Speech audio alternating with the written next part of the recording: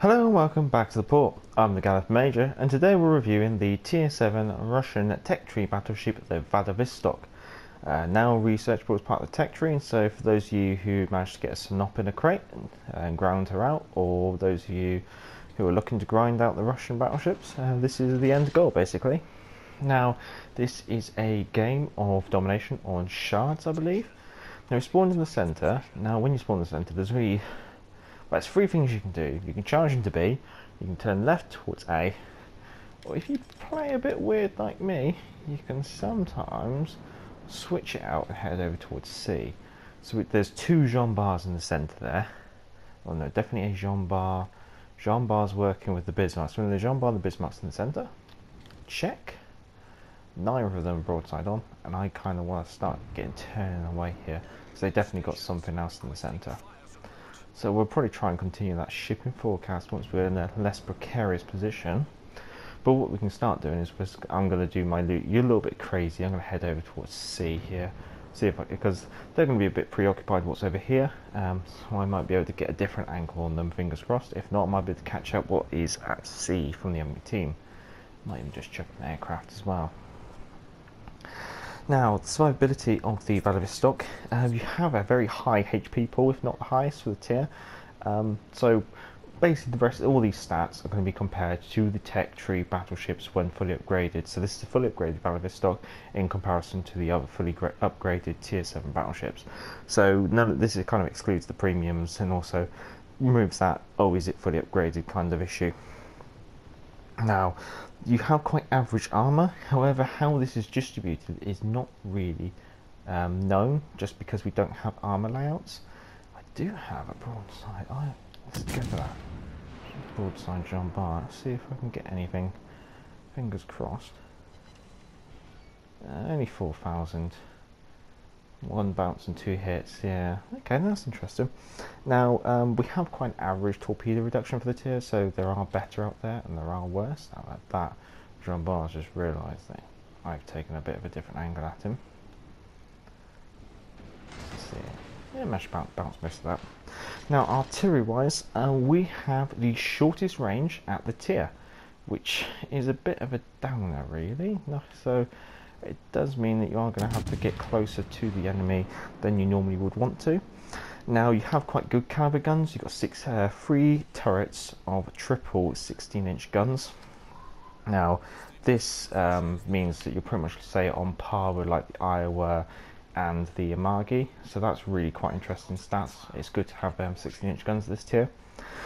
Now, for a 16-inch gun, we have the quickest reload and quite a decent traverse speed, something to bear in mind. Let's aim back there and see what we get. Now, for the tier, we have the joint highest AP damage per shell. We also have the second highest fire chance and second highest HE damage. So actually your shell characteristics overall are very good for the tier, which is quite a nice thing to bear in mind. It's almost like you can't go wrong with your ammunition type. Like your HE is good, your fire chance is good, your AP is good. Secondaries, we've got 12 4-inch secondaries and 12 6-inch secondaries, and they're scattered all over the ship in dual gun mounts. Now, they're nothing special in comparison to the other tech tree battleships. You're pretty much the same kind of range and stuff. The only thing that's different really at the moment is the Bismarck. So if you go for a brawler build on something else, excluding the Bismarck, say you go for like a brawling Iowa or a brawling Amagi, then maybe there could be something here to bear in mind. You could maybe go for a brawler build, but if not, then you can kind of avoid that. Maneuverability, you have the largest turning circle for the tier. You are big. You just need to take one look at that girth and you can see that she's a big girl, and I can see I'm coming up towards the edge of the map, and with that turning circle in mind, I need to start making that turn. Now I think I'm going to class that as broadside already. Let's go for that. Now, you're also the slowest for the tier, even with your engine upgrade, which is a bit of a shame really. So you're slow, you've got a large turn circle, but you do have a quick rudder shift, so I guess that kind of counters your turn circle issue. Concealment wise, we have the best concealment, and that probably goes hand in hand with our very short gun range. Kind of means that in a battleship versus battleship combat, we should see the enemy battleship earlier rather than later, which means we have a chance to get our armor angled, our ammunition selected and stuff like that, enabling us to then get ready for that engagement. But then we have to wait until they get close enough to actually do that. Consumable wise, we have the usual Russian damage con, and we've got 3 of those. Now these is nothing special, like you've still got the same damage con that you've had since tier 3. So it's still got 11-second duration and a 40-second reload, which isn't anything special, considering that some of the other nations, what their damage control party does has started to change. Ours is still the same. So we've got the limited number of them, and they're starting to have quite a short duration in comparison, but they also got a very short reload. But anything you can do to get more of those is always a good thing to do. You need to bear in mind I'm broadside to that Bismarck, so I'm going to have to start picking and choosing my engagement. Algeria is quite fast, that there should do it. And I've got 1 turret just for you. There we go. Got to start switching my turret sides. Got a Cecil on the Algeria. Nice. Oh no, destroyer. Okay, alright, so I know there's a kangaroo here. I'm not going to use my damage con because there could be torpedoes in the water. If I can get rid of you, that'd be appreciated. Okay, he uses torpedoes. So I can use this. Okay, yep, sorry. Repair party. Now you get 2 of those. They do 390 HP per second for 28 seconds, which means a single repair party should be able to get you about 10,920 HP. I know that hip is on my left.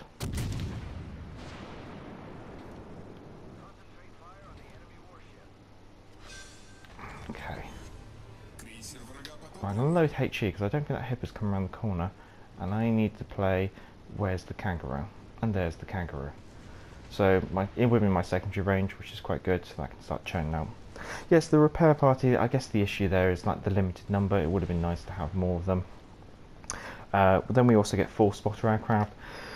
But a spotter aircraft is a spotter aircraft at the end of the day. I'm only ever going to expand on this if they're ever different or special, but that's not the case. I'm going to chance it and go there. And then I'm going to actually request... oh. You cheeky devil. I'm going to request your assistance.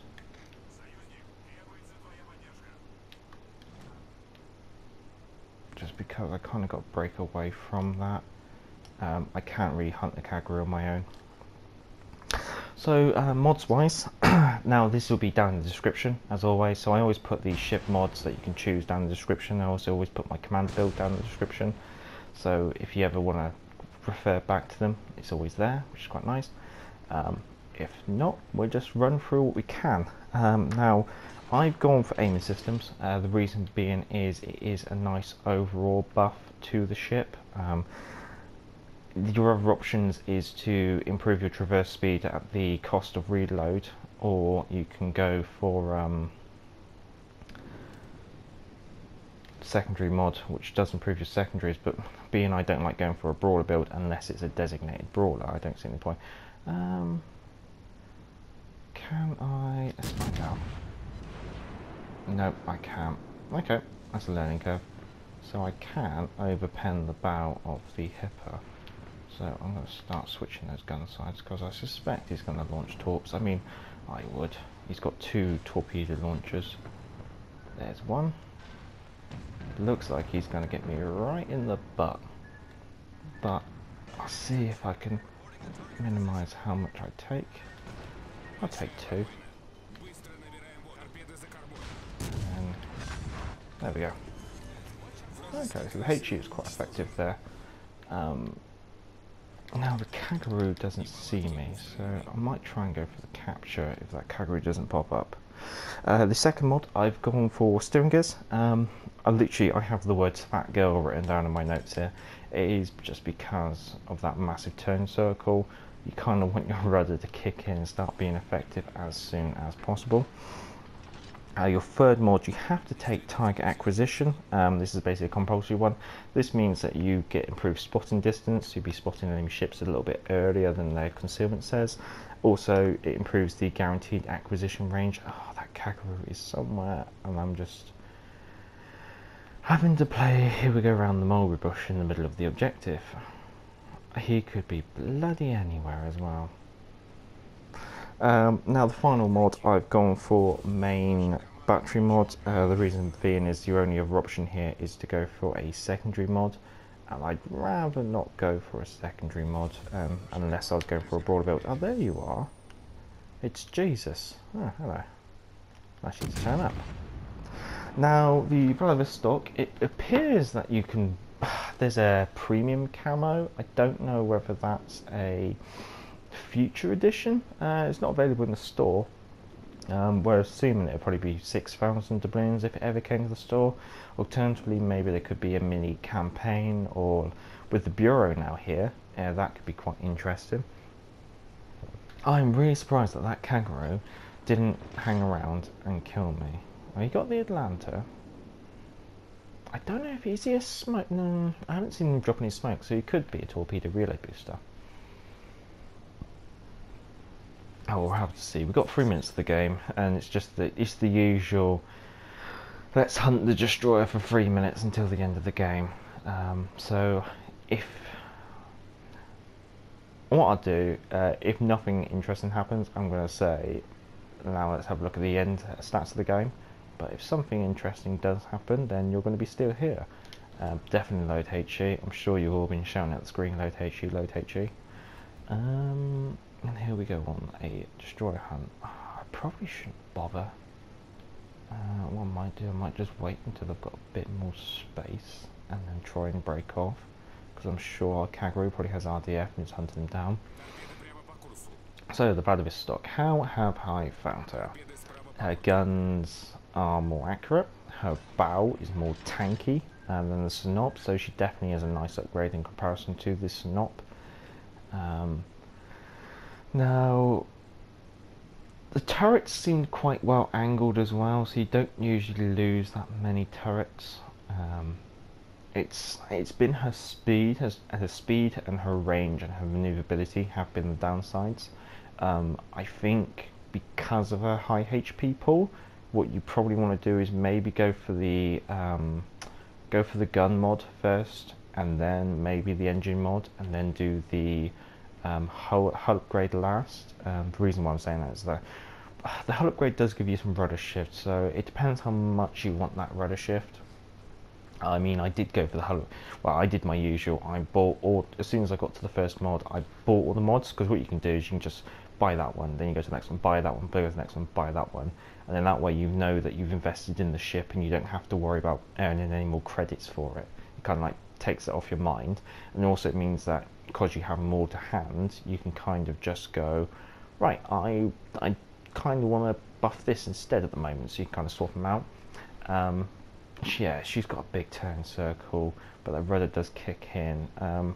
I mean, I play her a bit of both. I play her a bit kitey, and sometimes I bow tank. It all depends on the map and what you're coming up against.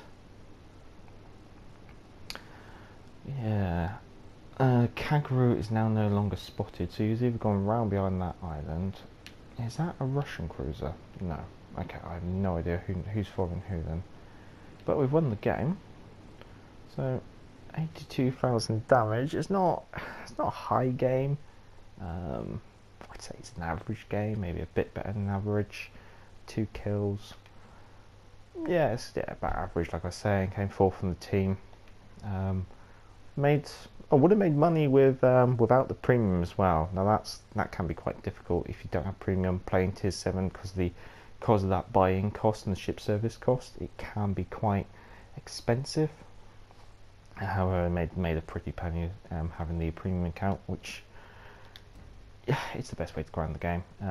Oh, one thing to mention: the solo week, the weekly boost is refreshed again. So, um, so if you did it Sunday and you did it Monday, you can do it again now, and now you can get up to like 90 promotion orders and 15,000 global XP and free commanders, which is quite amusing.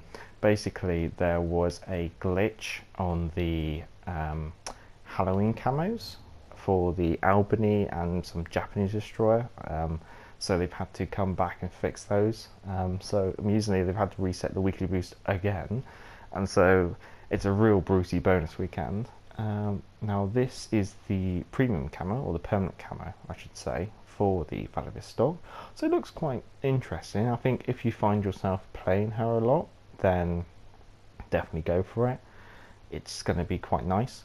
And then we might as well, just because we're here, we might as well just have a look at my commander build. Now, I've gone for Kedrov. I've gone for, because of the lack of damage control parties, I've gone for not one for Nuisance. I've then gone for Crisscross because I don't want to be a brawler. Then always refer back to the Russian Battleship commander guide we did, but Volunteer doesn't seem worthwhile. Firefighter's amusing, but Collective Labour's valuable because of extra damage control. And Master Mechanic is brilliant because you can get one additional repair party and even get up to 2 additional parties when you get to, when you rank him up to 16. So I mean, you could increase the gun range, but it's only going to be a couple of percentage, and that might just bring you up to, but you'll probably still be the worst or quite low. Running with scissors just because of that rudder. Oh god. Although there could be a case to say let's go for will for rebuild, just because we have that just the 2 repair parties base. So that's how I've managed to get 3 repair parties and I want to say 4 damage control parties. And then I've gone for Kondo because our concealment's low. Let's make that better, and also try and counter some of the issues with the short gun range, but then that's my play style. That may not be everyone's cup of tea. And then Cunningham, just because I use Kedrov on all of them. I like having Cunningham just because the Russian dispersion just brings that in a bit, brings that precision in. On the Vladivostok, I think you probably still want that because I do find the shots kind of start to wander at the maximum range, but at close range they still got that Russian one punch ability. So yeah, that's been the Vladivostok. If you like this kind of content, feel free to subscribe. I'm the Galliford Major, and back to the port.